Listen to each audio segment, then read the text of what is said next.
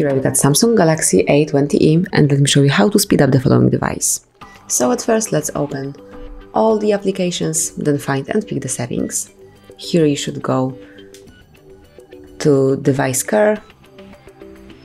And now let's start with performing a security scan. So let's click on security. And now you can check if any viruses are detected here. Simply click on scan phone and wait until it's performed. It will be done automatically, but you just have to wait.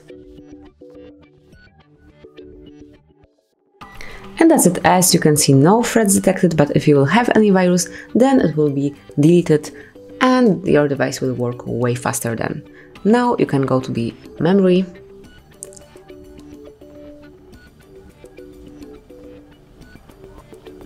And let's free up some memory by stopping background apps by tapping on Clean Now. And that's it. It has been cleared, so also success. Let's go back. And now you can go to the storage. And we will be able to free up some storage space by deleting unnecessary data. So also simply click on this switcher, Clean Now. And it will also be done automatically, you just have to wait.